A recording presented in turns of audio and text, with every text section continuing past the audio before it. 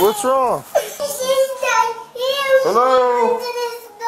She went to the store. You leave your 5-year-old home alone so you can go smoke weed. You gotta hang the phone up. We're gonna handcuff you. Don't make it worse. On March 7th, 2023, at around 6:45 p.m., police received a call regarding the desperate cries of a child in need. Upon their arrival, they discovered a vulnerable 5-year-old boy alone and crying for help outside an apartment building. Yeah.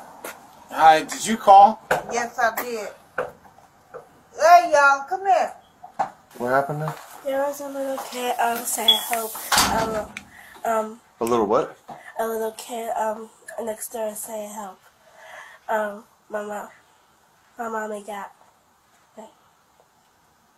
Mommy, somebody help me, please. Were they outside, inside? The kid was outside. The kid was outside? How old was the kid? He was like 5. Okay. Did they bring him back inside, or?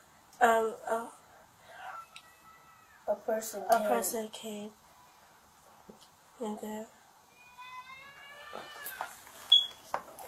Is it that kid? Is that it?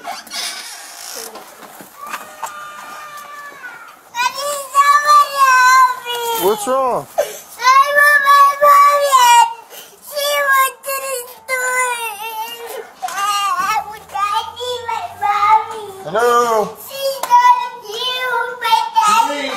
Police department! Mommy. That's true.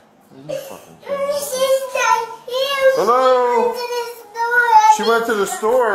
Yeah. Police department!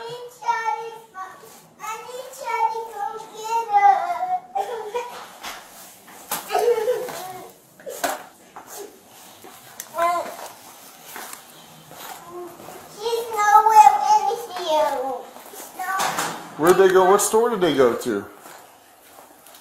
Apple Street. The what? Apple. The Apple store? It's close to our house. Yeah, it's right down the street. How long have they been gone? Keith Foster, South Jackson.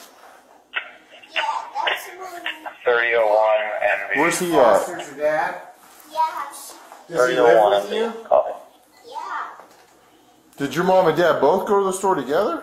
No, my dad's at my papa's house. Your dad's at your papa's house? Do you know the phone number there?